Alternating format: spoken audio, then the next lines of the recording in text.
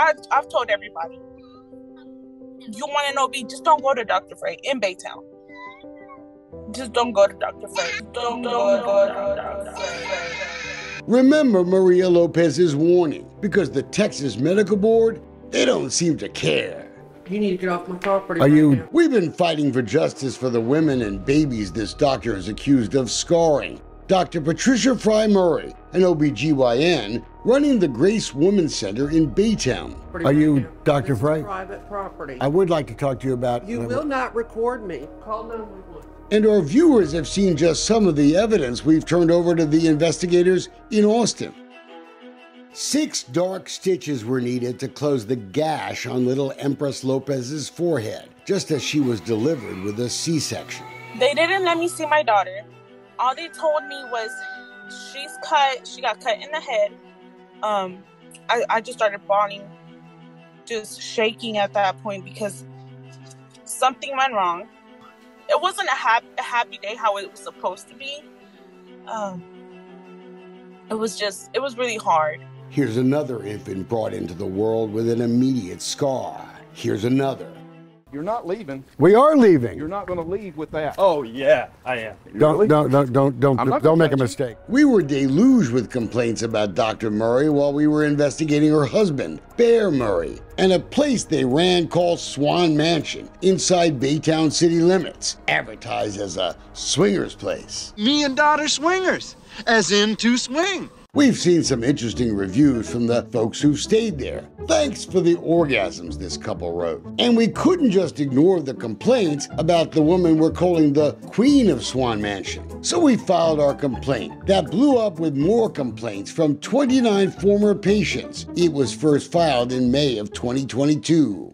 I just want to implore you to act in a very significant way in this case. This is not a one-off. This is not a two-off.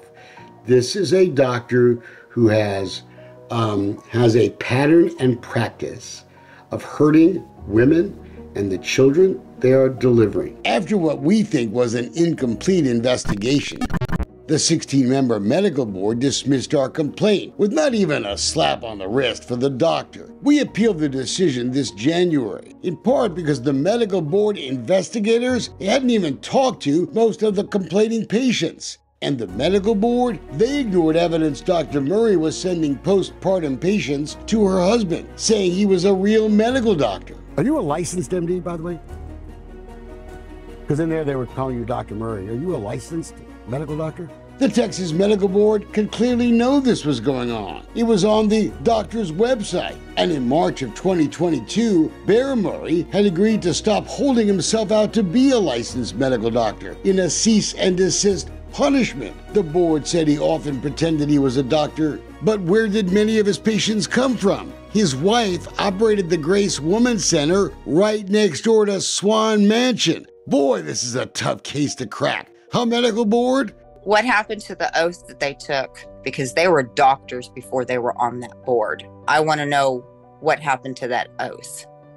Because right now they are all in violation of that oath. I want to know if any of them on the board that dismissed us is a part of her swinger sex club and they have something they need to hide. You might have to bleep this out. It pisses me off. Are you fucking serious?